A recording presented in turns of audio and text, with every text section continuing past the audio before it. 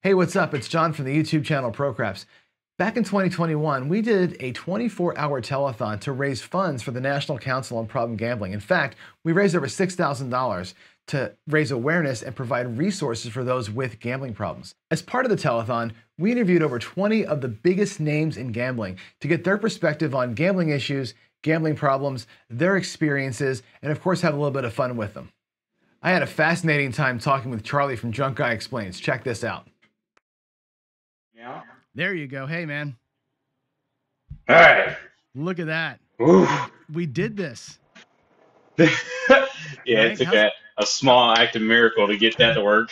I'm telling you. You know what? It's funny. And I said this in the very first hour. We came out of this thing like limping on one foot with toes missing. Like it was really hard to get out of the gate because technology, it does what it does, right? And yeah, it's supposed to be streaming on 30 channels and it's streaming on 2. I don't know if it's a time zone thing. I'm trying to get it figured out, but we're here. We made it, right? So we're good. Heck How's yeah. it going?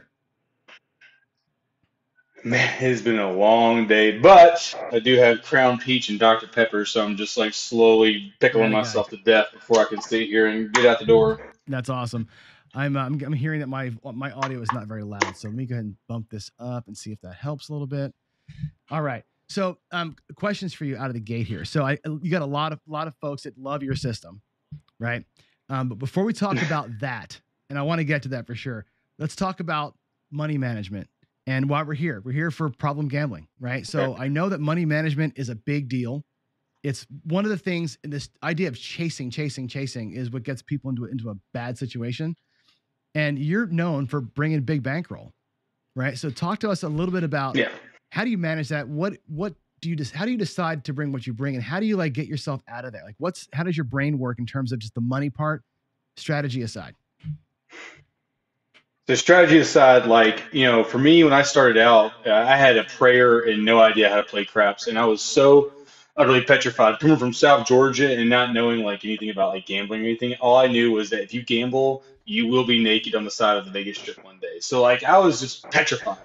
So I roll up in Eureka's casino in 2009, back in the day, Mesquite, Nevada. I was so petrified that I was going to lose everything I ever had that I just took in $50, my driver's license, left my wallet, left my phone, everything into the car. And so that $50, by luck, no strategy, just luck, I got $150. Well, then I was like, I should really learn how to play craps, learn the game.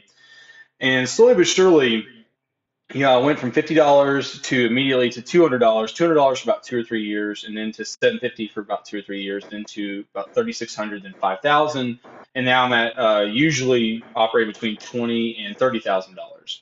So in saying the bankroll management, I always tell people is that if you picture yourself as a financial advisor, right? The first thing they'll say is that if you spend $12 and make 10, it doesn't matter if I give you $100,000, you're going to spend $120,000. Just the behavior itself that just drives that kind of force behind your behavior. And so in saying that, for me, I used to tell people oh man, you have such a big bankroll. I was like, well, I don't really look at it like a big bankroll. A lot of times I say, you look at it very much so, at least in my system, is that you should only be operating with 5 or 10% of your total bankroll or total money you're allowing to yourself. If you're not playing my strategy, if you're playing just any strategy, I'd tell people listen, first of all, 90% of it's just insurance, 10% is your operating cost. On that 10%, 5% is your stop loss, 7% is your bare bottom. I'm going to get out there and go like that. And so a lot of times when it comes to craps, I like to say it's, a lot about the money management and bankroll management is the fact that you have to mentally be prepared. What are you going to do? How much you're going to invest into that, and stick to that. And I say that with the most honesty because, I'm sure anyone who is a gambler, seen a poker guy or some kind of clip of poker people saying, man, I just lost $20. I'll buy him for $20 more and get it back. Lose another $20. I'll buy him for $40 and get it back, and $80 and get it back, $160. And it turns into this almost like every person that I've talked to that had that kind of experience, they always in that session what did I just do? What just happened?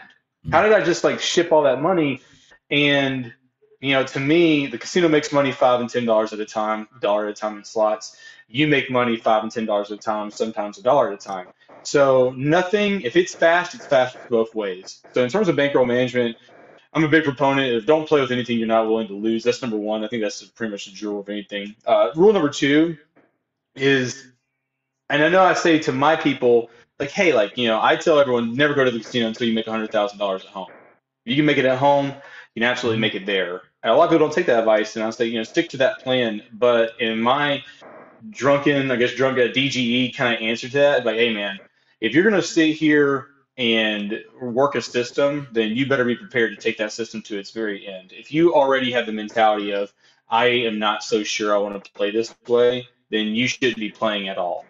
And in terms of the gambling stuff, everyone has their little 2 cents of I call it snake oil salesman kind of mentality. And at the end of the day, if you got a problem, you shouldn't be playing. I mean, if you're a drinker and you can't stop drinking, don't try to have one drink. If you're a Hmm. gambler, you got a problem, you shouldn't be making one bet. And that's just me going down the rabbit hole of, moderation in life. You can Good. sit here and go left, right, and center, but moderation. Yeah, that's fantastic advice. I mean, it's the funny thing is, not funny, I guess, but it sounds so like common sense, right? You can't handle a drink, don't have a drink. But people, that doesn't click always. There's a piece missing, you know? What's the psychology? Think about this. Do you know that this is how crazy this is? That the demographic for the app Angry Birds, some people know it, some people don't. Angry Birds, it was so popular in kids that 5 years later, when those kids hit a key demographic of 17 to 18 years old, they actually imitated that motion of swiping left and right for the slingshot. They actually kept that motion for the algorithm for 10 years in these dating apps because inherently it's a psychology that you want to keep left, right. And that comes from Angry Birds. And they figured out that it's just more common instead of going up and down, it's more common for someone to go left and right. When you look at casinos as a whole, what are they doing? They're enticing you in with comps. You're paying a pretty top dollar for those comps. I mean, Hmm. that's your money that you're paying for. But you got comps coming in, oxygen pumping in, no windows, no concept of time. So that when they say 7 out, they do it whispering like they're doing everything in there possibly on a craps table from the Hmm. layout to the payouts all the way to the slots in the front door to get you in and get all your money. And it's kind of, to me, it's one of those things that when you look at a gambling bet inside a casino, legally they say it's a contract bet. That means a bet made in good faith between the party and the gambler or the customer. And so when you sit here and get blackout drunk, you shouldn't. They won't allow you to make a bet because of X, Y, and Z. Something that ran into me. This kind of shows you guys about bankroll management. And I know this is kind of a weird roundabout. So there's a lot of stories and myths around high bankroll craps, and a lot of them are kind of false. I know that sounds weird, but in my experience, I've done a lot of things. I've done a lot of bankrolls, and I've made a lot of money, and I've never had an issue with a lot of the things that people say. But can I give you, for instance, about gambling and how much they're trying to take your money? They don't care about your well-being. I tried to transfer $100,000 into a casino, and they wouldn't mark that bet. It says you're a strong player. We're just not going to allow that wire. Not a line of credit, not some left, right, and center thing. It was $100,000 wire from my bank account, and then like, yeah, we're not gonna do that. Based on your play, we can Hmm. do $20,000. I was like, that's kind of weird. Get 20,000 in. Did the first DGE meetup, had X amount of people there, had a great time. Get a phone call the next week. Hey, did you enjoy your stay? And I was like, I did. And they said, now you can only wire in 5,000. Hmm. And I got a little sideways about that, and I was like, what's the deal here? And they said, well, you know, just based on your action, based on your player score, we just don't justify you bringing in 100,000. Now, in saying that, that's just because of their policies, whatever, doesn't matter. But when they wouldn't accept that 100,000 play, they had a comment and they said, well, we'll give you 20,000. And if you lose the 20,000, we can talk about more. Hmm. Now, I don't believe that that was the real reason they said that. However, if based on that knowledge, this is what it says to me, is that if they see that potentially something could happen to where someone can bring $100,000 in and actually take them for a serious amount, they're trying to limit that kind of liability. Now, in saying that, they're looking at me saying, well, it's for your well-being, sir, that you have 100,000 and we're going to let you do 20,000 because X, Y, and Z. Now, that sounds all good and dandy as a high roller, but at the same time, do you really think they're looking at, let's just say, Joe Mechanic that's taking an $800 paycheck that he needs, and they're looking at him saying, hey, you don't need to be Hmm. betting that amount. We're going to let you take in $200. Right. They're not. So understand that they're a business, and the bankroll management is your checks and balances with your own ego and id and your own greed facing a casino that really doesn't care about anything but your money. Now, they can be an entertainment company all they want to, but they are there to entertain and to make money at the same time. So That's that's ties in what David said in the first hour, right? Dave was talking to us from the dealer side. That whole thing. It's like they don't give a crap. And the story he told about the guy who turned him, lost his family, became a taxi cab driver. It's the same thing. They don't give a crap. He yeah, shouldn't be I gambling mean, his 350, right?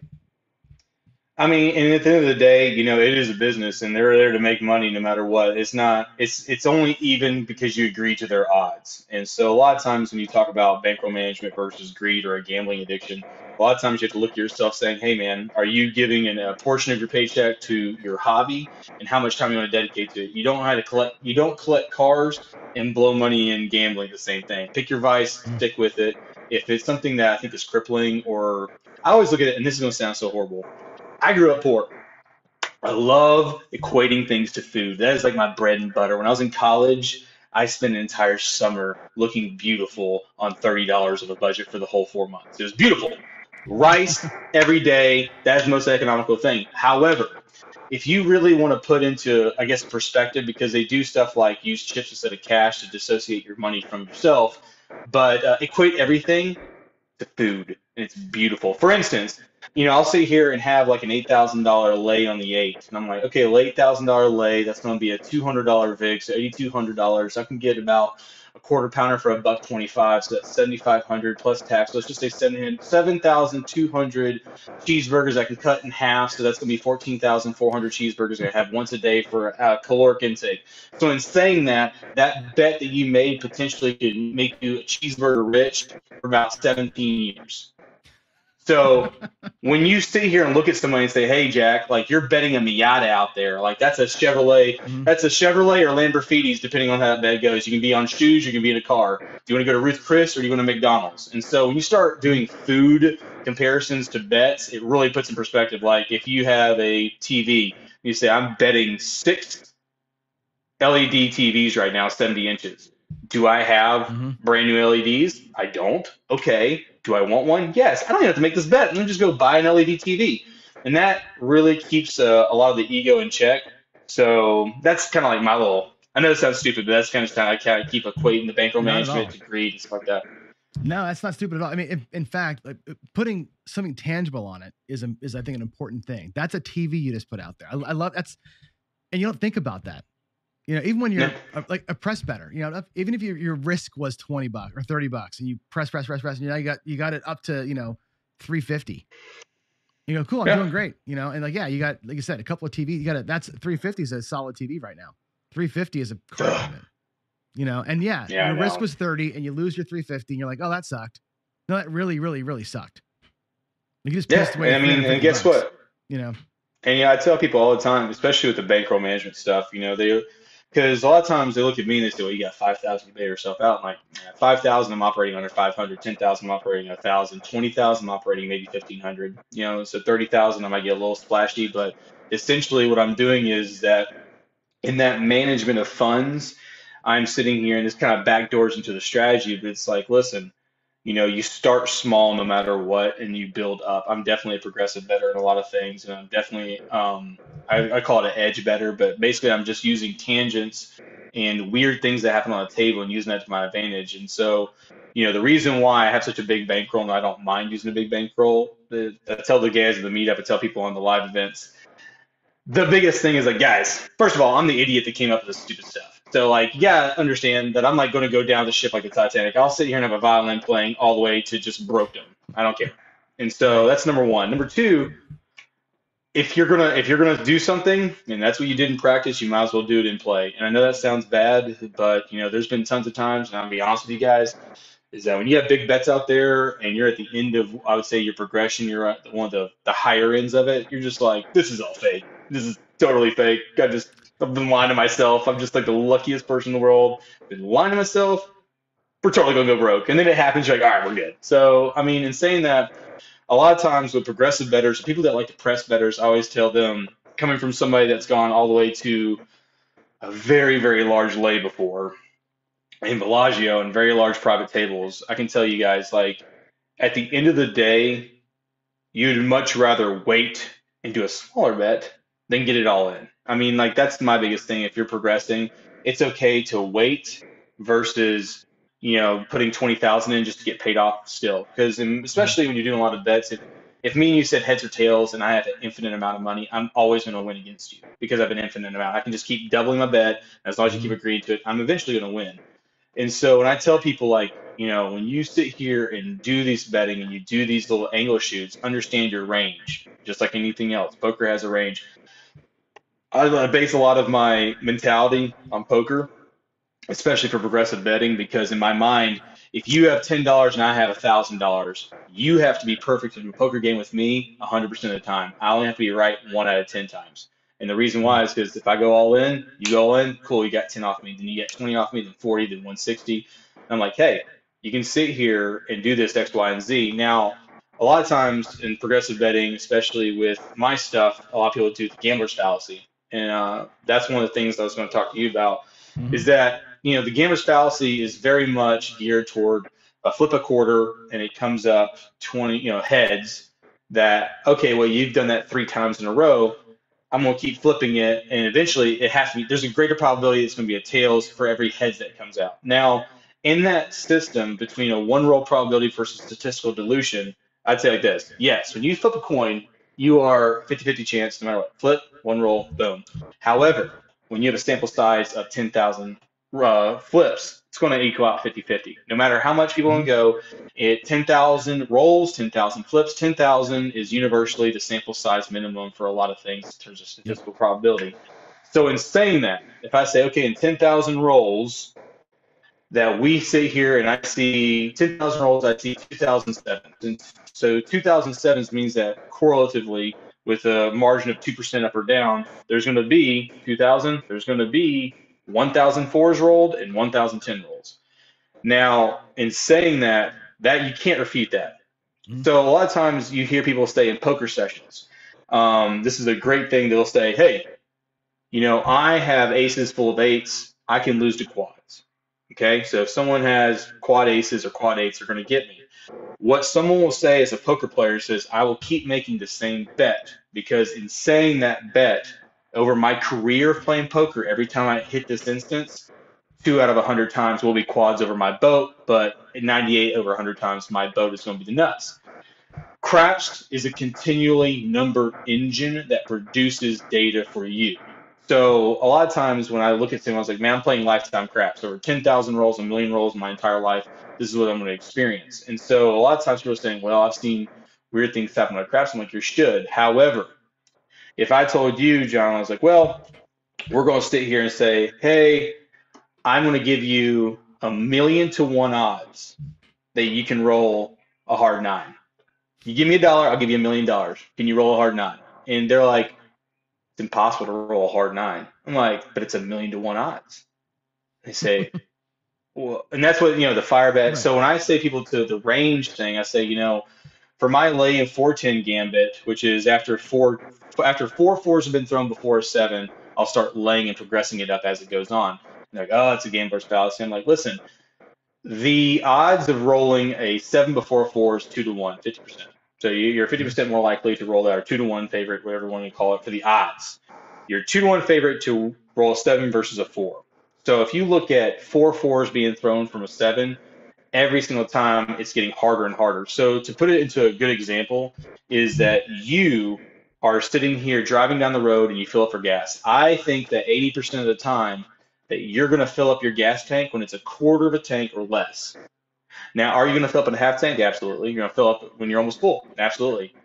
So that right there is saying 80% of the time, I think you're going to fill up with a quarter tank or less. Now, not only am I making that bet, I'm saying that you have to fill up your tank 4 times without it being a quarter or less. So half, full, 3 quarters. You do that 4 times before I put a bet into a lay. And so it's when Mhm. you grab those statistical anomalies that you're like, okay, this is where I'm going to go with, and that's the lay in four. And the progressive stuff really isn't an issue of, hey, am I chasing a statistic because you kind of know where your ranges are, but in the same sign, you're like in 10,000 rolls, this is the average you should see. So in 10,000 rolls or more, you should be sitting here seeing the same pyramid of statistics in Mhm. X, Y, and Z. So Now, the betting, oh, sorry. let me ask you a quick question about that because I think the gas tech analogy is interesting, right? So you're going to bet that most of the time 80% of the time I'm going to fill up when I'm at quarter tank or low.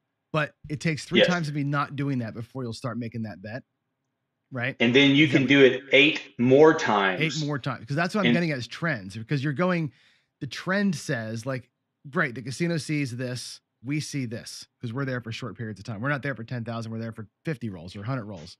So in the short-term trend, and the trend in that in the trip that I drove from Seattle to Vegas, in that trip, 4 times I filled up at half tank because I was scared I wouldn't see it, whatever.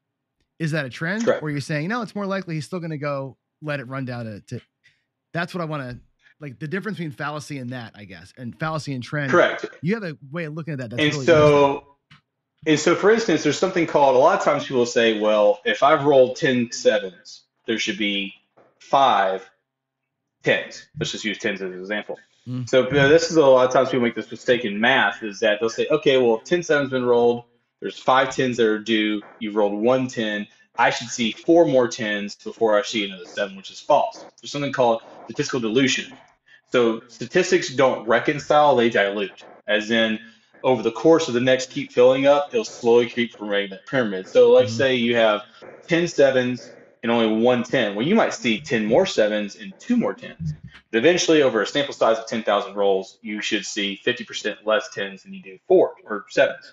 So in saying that, when I look at those tangents, I say, no matter what, let's just say if you don't believe in statistical dilution, then let's just say this. Every single bet that I make is a 2-to-1 favorite. So every single time I bet on the 4, you're a 2-to-1 favorite to make that the late bet win for the 7. It just doesn't matter if you're just not even saying the statistical probability of it, but just right there on the heads up 1 roll probability. Now, in terms of the gas tank, the way I look at it is that I got into a huge argument with a person called Systems33 on Reddit. And he happened to be a programmer. And he was like, listen, Kat, your strategy is trash. And I was like, most likely. He's like, there's no way you've won money. I was like, man, I've won money for like 7 years now. Like, so either I'm one lucky mofo or like it's going down.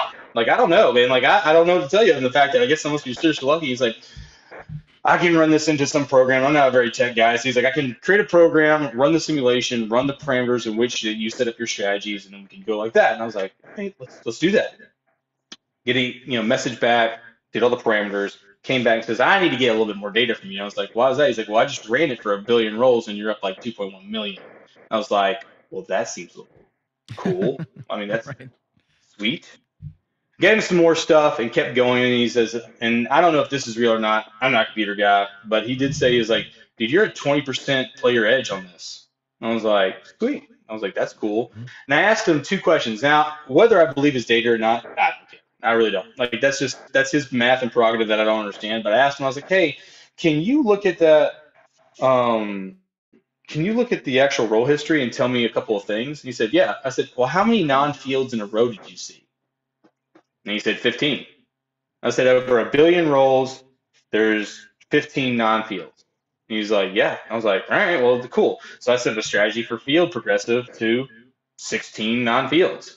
And just like that, I was like, so now you're just talking about your bankroll, staggering your last bet back to your first bet and finding the range, how many non-fields before you can see your bet. So do the same thing, like 6 or 5 non-fields, and then you start progressive betting on the field bet.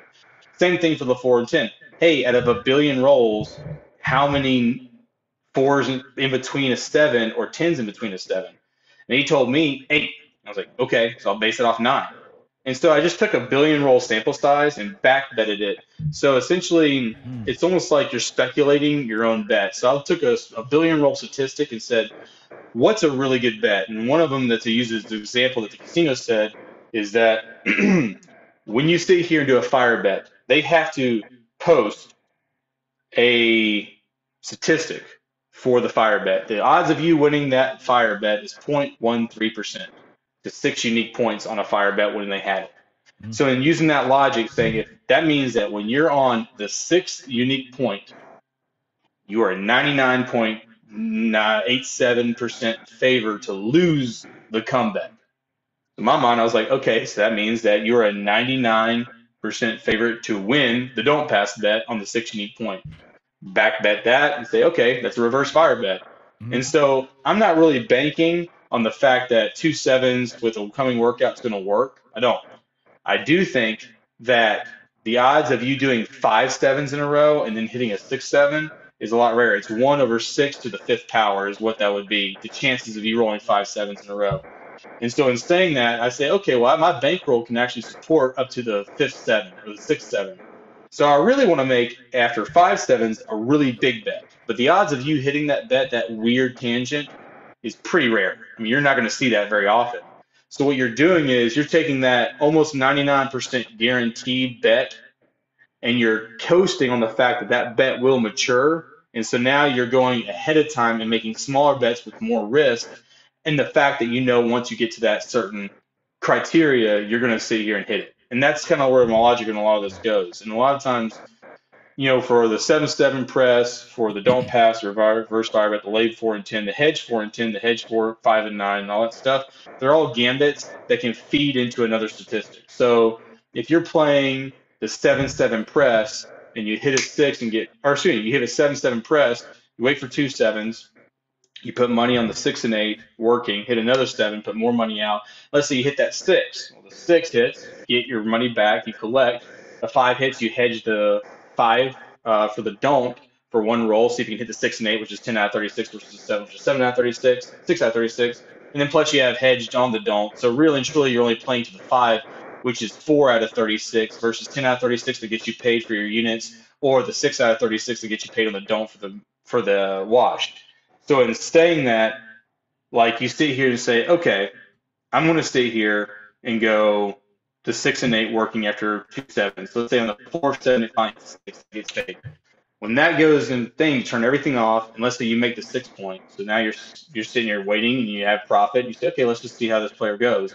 You can keep on the 6 or an 8 just to progress it, or you can just stop and take your profit. On top of that, let's say they make an 8 point. Now they've made the 8 point. Well, you've made 2 unique points in a progression of reverse fire. That can backdoor you into a don't progression. The don't progression is sitting here saying, hey, we're going to sit here and say, I'm going to put $10 on the don't, and I can survive 11 points on this, or 6 points with a couple of 7-11 come outs. Let's say you're running that progression, and then on top of that, one of the points becomes a 4. Well, now you're on a 5th unique point. It's on the 4, and now you're like, holy crap, this guy's rolled 25 times. The point's a 4. A 7 is common in 1 out of 6. We're on the more points you make, the less likely you are to make a point. In terms of that, so now you're saying, okay, we're on a third 4, a third point. I'm on the don't already for my progression for the don't. I could hedge and put a little bit more for free with no vig onto the 4, saying that knowing that you've rolled 30 times, knowing you're on the third point, which is an outside number, you're already a 2-to-1 favor to lose that, knowing that you've already rolled three fours, so your quarter tank is pretty much coming up due. Now you can say, I'm going to put more money on the odds for that. Let's say that still hits a 4. Now you're on your fourth 4, you're on your 5th unique point, and now you're getting closer to that 99% favor on the don't for the reverse fire bet. On top of that, you can start the progression for the late 4 because you've now banked out 4 fours, and with a 5, 10, 20, $30,000 bankroll, you can survive that, and you just keep going over and over and over again. So you're playing and let's say you're on the don't. You're playing that long game the casino plays, but you're playing it, you're jumping into it when you think it's most advantageous based on your math. Is that kind of how you describe that? Take it like this. If someone was sitting here and you walked up to a craps table, regardless of what kind of craps player you are, let's say if you walk up to a craps table and they say, this guy has just broken the record for number 2 craps longest roll history. The number 2 is at the Harrah's in Philadelphia for 122 rolls, 4 hours and 30 minutes. In saying that, you walk up to a table, someone's been at the table for 4 hours and 30 minutes. They've hit 9 points. Are you going to put all your money on the don't pass for the next point? Or excuse me, are you going to put all your money on the pass line for the next point? Or in your mind, you're saying, listen, they've rolled for an hour and a half, or 4.5 hours. So how likely are you to put every single dime you have onto the pass line for a 4.5 hour throw? And you know what? The casino banks off that kind of mentality. How many times have you seen an hour-long throw and nothing's really on the table? If you'd have kept on the table, you'd have sat here and made X, Y, and Z. But a lot of times people play for 30 rolls, and a lot of people just kind of reduce their bets to the minimum, collect as they can, but they stop pressing after, let's just say, 30, 40 rolls. And so a lot of times with my system, you kind of capitalize on the long rolls. You don't really get popped. I mean, I had a guy hit something like 8 points, but only had four fours and three tens. So it's really not a lot of investment there. So you can roll Mhm. 60 times inside of a number and never hit that number. So, Yeah. when you look at my system, at least, it's a backdoor to other systems. And that's how the other systems got created, was that they feed off each other. If you sat here and roll 6 sevens in a row, you feed into my 68. If you make 4 points in a row, you feed off my reverse fire. If you make a bunch of reverse fires, that means you probably knocked four and tens, and I'm doing off that. I mean, it's all just systems that run off each other. And so to Right. me, I never watched dice influencers. I didn't know that YouTube had dice until I was already into dice. And so in saying that, all I looked at was just the rules of craps, the math behind craps, and just keeping the Mhm. lifetime edge as close as possible. And that's just essentially all that I had Right. based it off of. I was like, does the statistic look good? And when it comes to, a lot of times on my channel, I get asked a lot, well, do you change your stuff out for dice influencers? Do you change your stuff out for um, X, Y, and Z? I'm like, this is my personal opinion. I think that anything they make a robot that can hit all in ones on par threes in the PGA.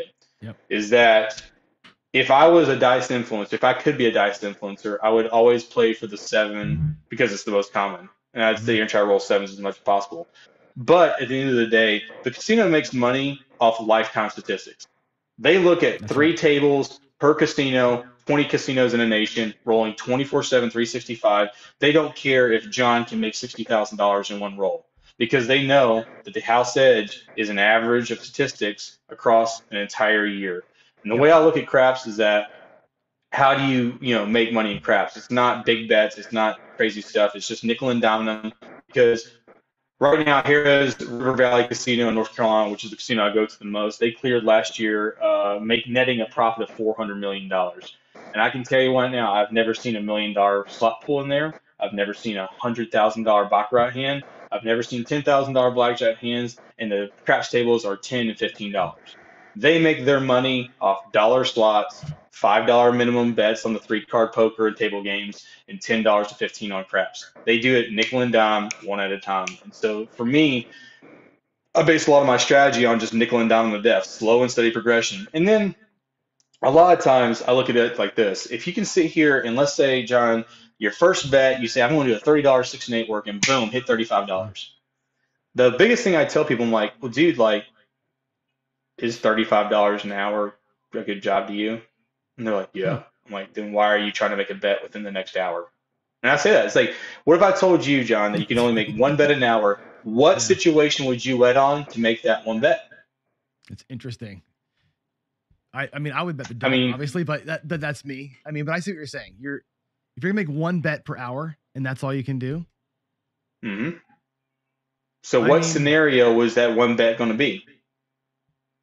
well, I think you're leading me into when the table leans where I need it to lean, which is when you're seeing. I'm sorry about that. When you're seeing the number of sevens you've seen in a row or fours, whatever it is, when the opportunity exists, you pounce in, and that's kind of what you're talking through.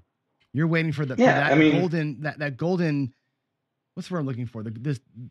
The position that you see the table getting into. I've seen enough of this thing happen.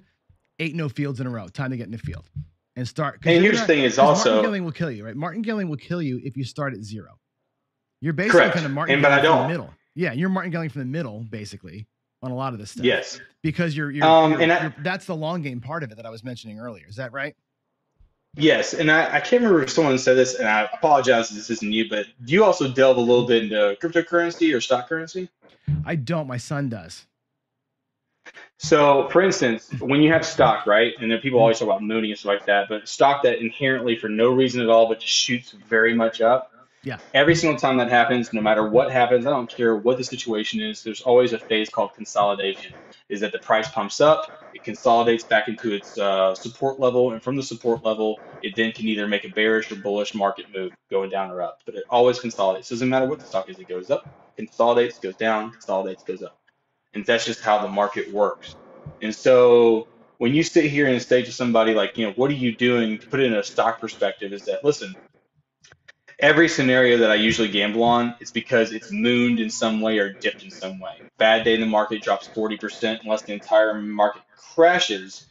you sit here and do X, Y, and Z to pop it up. And so in saying that, you sit here and you make a certain criteria where you're saying, hey, listen, you might have ridden 60 points in the last 3 hours. Well, that has got to consolidate at some point. It might consolidate a month, it might consolidate a day.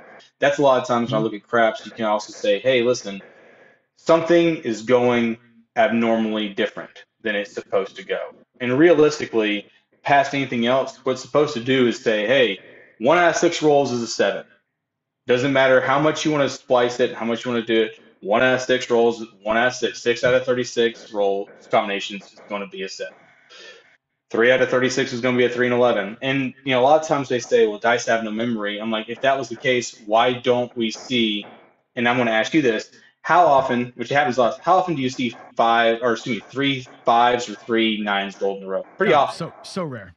In a row? Yeah, in a row. Eh, once a trip maybe, like on a weekend. Once a I don't. trip. Yeah, How many not that times? often. How many times do you see 3 7s in a row? All the time.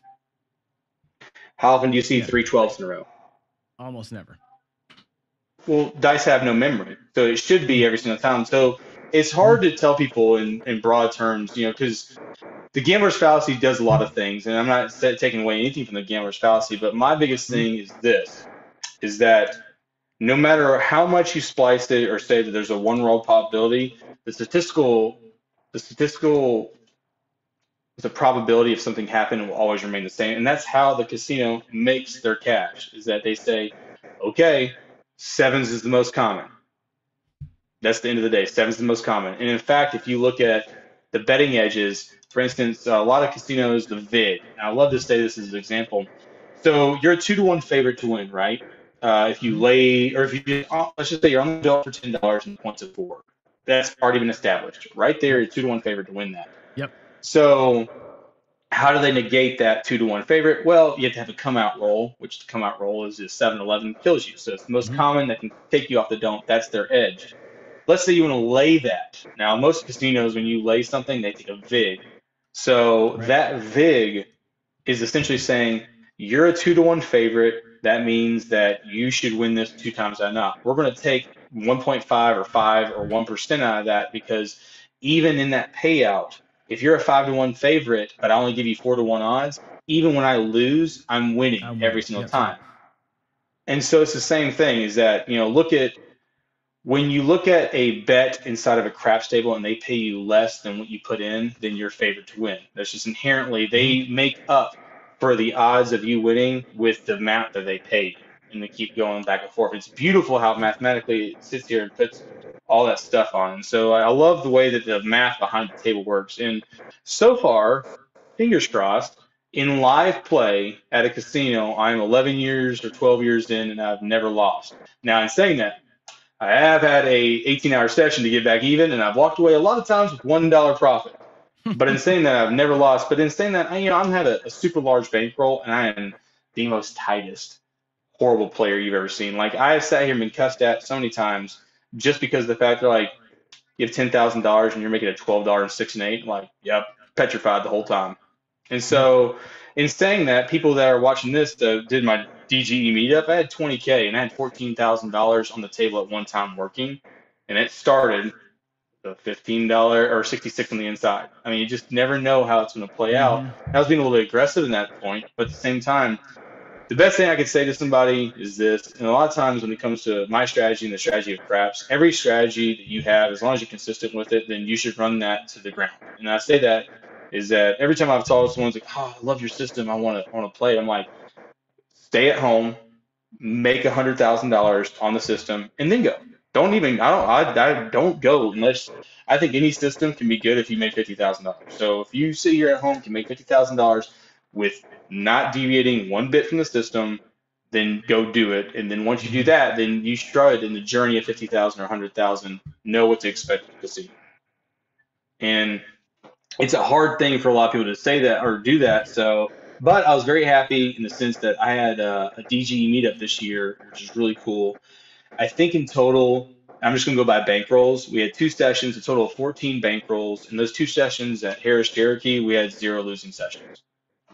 So we had a bankroll ranging from 1,000 to me at 20,000, and it was 100% profit for every single bankroll that did that for that entire day. And so is it accurate? I don't know. And then a lot of times when people say, well, no strategy is foolproof, I'm like, yeah, probably most likely because in a live session at home, I rolled 10 tens. Then there's no way I Mm, got away from that. That's complete bankrupt. I told people, I was like, right. I'd rather see that at home than ever see that at a casino. Right.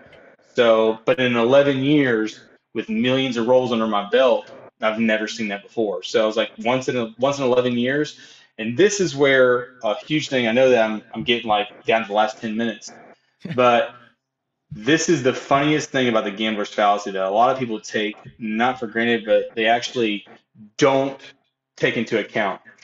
When me and you are doing the gambler's fallacy, it's inherent in the rules and structure of the gambler's fallacy that I'm approaching you with everything. So in saying that, if I have a $5,000, and this is what I did to build these bankrolls, if I had a $5,000 bankroll, let's just do a $500 bankroll because that's more approachable to a lot of viewers. So you have a $500 bankroll, your goal is 20%. Let's say you hit that 20% 5 times. What's that? Boom, that's your $500. So if you have a structured bankroll of $5,000 like I did, or 750 when I started, or 200 even back then, you develop 5 banks of your bankroll. And even now, that's why I kind of joke around. If I take $5,000 and lose it 10 times in a row, you can't not me. So the gambler's fallacy says I have to take everything I have and beat you with it. However, for mine, if you take a 20% goal of every session in 5 sessions, you have $5,000 off a 5,000 bankroll. So then when you go to the casino at 5,000, that sixth visit, you can't, there is no going down. And so now, even though I've spent the Interesting. money, I put it down paying my first home back in the day and, spending on stupid stuff and alcohol because I'm drunk. But saying that, even now it's kind of iconic or moronic, not moronic, what's going to say, it's kind of ironic and the fact that, I mean, what can you take from it? You can't, because for the gambler fallacy to play out the way it should be about martingales and the gambler fallacy, I'd have to take every cent I've ever earned in craps and bring it into the table. But when you say I'm only going to make 20%, so 5,000 makes 1,000, you come back to the next session. If you lose 5,000, you still have 1,000 left. If the third session you lose everything, you still have 2,000 or $3,000 left, so on and so forth. So in saying that, if you sat here and got all the way to 12, 20, 50 sessions over the course of 10 years to 1 year, depends on how you want to go with it. You got to sit here and say, I've built up enough banks. Like for me, when I sat here and first developed the strategy, I sat here and said, I'm going to dedicate at least 10,000 hours, because there's some weird meme that said 10,000 hours is what you take to become a professional. Totally. And I just sat here and watched TV, and I went from rolling dice and moving chips to my shoulder hurting, and then just moving chips and knowing where the puck is, to just rolling and not even moving chips, just knowing I know where to bet and where to Hmm. pay the bank or the bank pay me, to the fact where I can just roll and just dish out the payments and do. Now, over the course of that 5 years of just 24/7 watching Netflix, drinking maliciously, I'd have people, my friends, say, I'm going to teach you craps, and then you can roll for me because my shoulder hurts and I can make my own bets.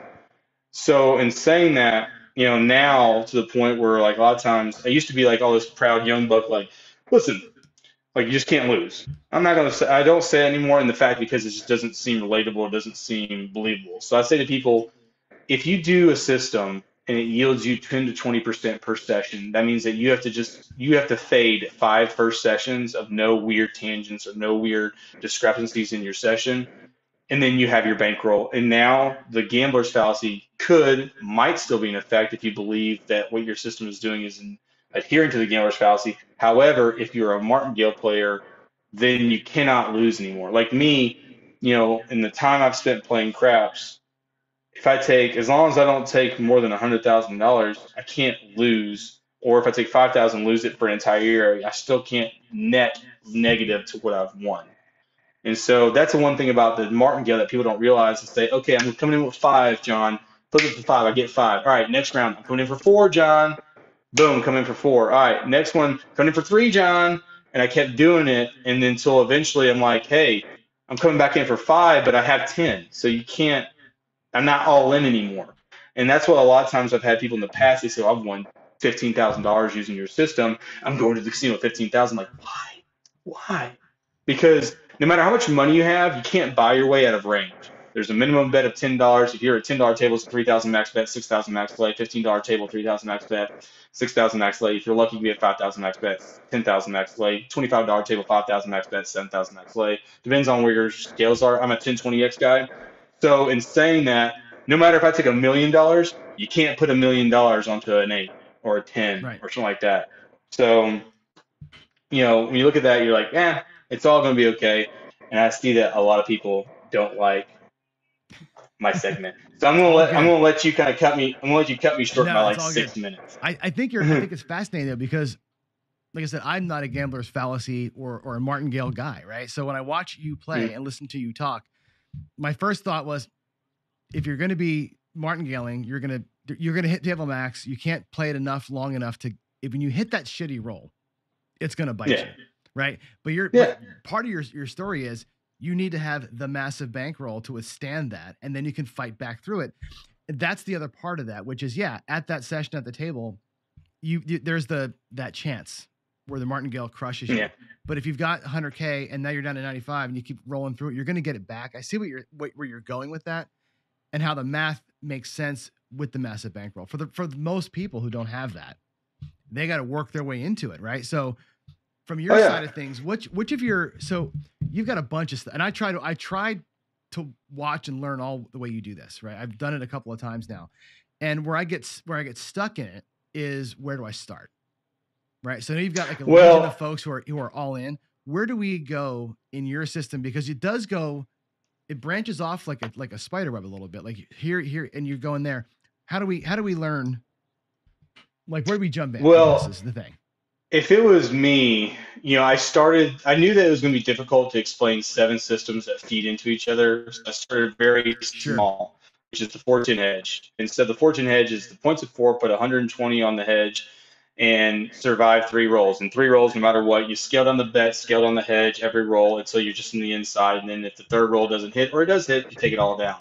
And so that's just based on the fact that you're 2-to-1 favored on the hedge for the odds. And you're covering, let's just say, the points of 4, the 5 to the 10, you have the majority of the points to hit once, twice to go, and just keep scaling down. So that was a good start for me. When I had $200 as a bankroll, and this is something that I tell people on the Discord, but when I had a $200 bankroll, it was monotonous. It was horrible. It was just, but back then, $5 tables, you could sit on that table and do nothing. It didn't matter. There wasn't people kicking you off. And so I'd sit here and just wait. I'd count 4 4s or 4 10s. And that was it. And just $5 table, just count it. So I'd maybe make on a $200 bankroll, maybe 10, $20. Now, mind you, I was traveling for work at the time, so I could make those kind of 4-hour, 5-hour sessions because it was in the route of what I was doing. And so when I realized the progression to make more of a bankroll, when I figured out what can I do in the time waiting for a lay 4 and 10 or a 4-10 hedge, I was like, well, the 6 and 8 after the come out seems pretty good. Let me take $750 for that. And then when I started laying earlier and saying I'm going to make big lay bets, then it turned into a $3,600 bankroll. And the reason why $3,600 is because wait till 4 4s or 4 10s have been thrown, 50, 150, 450, and then 1,200. And so that's where that kind of progression came into, and still have stuff to go back into. And then after that, I was like, well, hell, I never make money on the 6 and 8, which is the most common one to throw past the 7. You have it come out 7. The second thing is the 6 and 10, which is 10 out of 36 to hit one of them, not both, but one. It's 10 out of 36. You have a 1/3 chance of always rolling, a little bit under 1/3 chance to roll a 6 or an 8. So in saying that, you guys sit here and say, well, okay, I want to place the 6 and 8. Well, when can I do that? Well, the best time to do that is immediately after the 7, because once again, you're always trying to fade. 1 out of 6 rolls is a 7. 6 out of 36, 1 out of 6. So I was like, all right, well, I guess I'll just do it immediately after the 7, because why would you wait? Because you're only getting closer to the average, which is 1 out of 6 rolls. And so, that's where that came from. So I guess the progression, if I was to do it now, knowing what I know now to explain to people, the safest thing you could ever do is the reverse fire bet. However, you have to be cognizant. Now I'm going to take this an extra step. You can offset the pass and don't pass. Yeah, you can offset the don't pass and do straight odds. So you could have a 4-point and do $4 odds on a $10 minimum bet. That's how you skirt a higher minimum, is do offset pass and don't pass and do $2 on a 4. And then you can keep progressing that to do something like that. So I'd start there. The easiest to keep you the easiest to sit here and get to the point where you like have some action would be the 7-7 press, which requires a pretty big bankroll if you're going to continue on down that. Mm-hmm. Third would be the 410 hedge, only in profit the 5-9 hedge. And then if you have I'd say a 5,000 minimum, you would sit here and go, hey, I'm going to do the lay 4 and 10. That's how I would start. But to be honest with you, John, I know it sounds, I don't charge Mm-hmm. anything. I don't sit here and I just sit Right. here and do stuff on Discord these days waiting for internet. But like to me, I tell people, regardless of what strategy you want to use, regardless if you like anything from anybody, there's an old saying that says, you cannot fill a cup that's already full. So to me, when I look at craps on YouTube, is that you're supposed to take the best of us and make it better. Just like standing on the shoulders of giants, like Jules Verne said. So I say to everybody, you sit here and take strategies from everybody. You cherry pick what's best about it, create your own, practice it to oblivion in private, and then come with a plan Mm-hmm. to a casino, That's regardless the of where answer. you're at. Whether That's the thing. You practice like crazy. I practice. I started my channel because I was literally filming myself practicing to give myself like a reason to practice, and like it puts a burden on you. Like it's you're accountable to like 1,000 people to watch you practice. I think it's an yeah, important thing. So we are out of time. We're gonna run.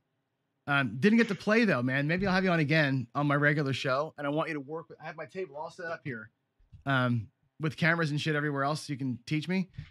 Let's play. Let's have you on for one of my morning shows, and work with me again and just what's work strategy at the table. I want to see. I want to feel the chips move with your voice in my ear, man. hey, anytime, any day, like I said, and I tell this to anybody, and this is just goes out to everybody, whether you agree with me or not. If you ever have a question about craps, if you ever have an issue about strategy, if someone is not willing to live in a casino or live on the show it to you, like I don't care, the first subscriber I ever got, Mhm. he's like, I want to come to your house and learn. I'm like, why? Meet me at the casino. And There it so is. to you, I say, anytime you want to, man, we'll roll it out and see what we do. Yeah. And like Jacob says too, you know what? Roll it out at your house and prove it wrong. Like we all do strategies, right? If they work or they don't work, we're open to it. We're open to all the criticism. Dude, thanks for your time. I Hey, know it's late for you over there. I really, really, really appreciate that so much. And again, we'll get you on again, and I want to play actual dice with you next time. Cool. you're the bomb.com, boss man. I'll talk to you See you later. later, buddy. Thank you so much. Yep.